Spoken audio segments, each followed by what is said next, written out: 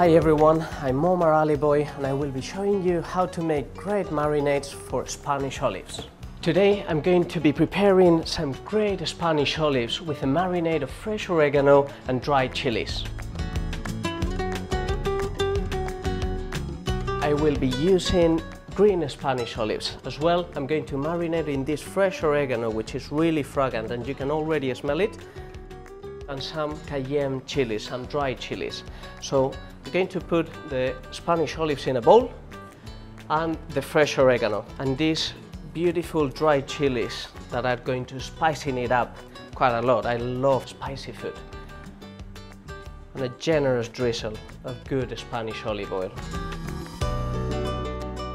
With just 3 ingredients, we've brought so much into these Spanish olives. It took us 30 seconds and they are so healthy, so tasty.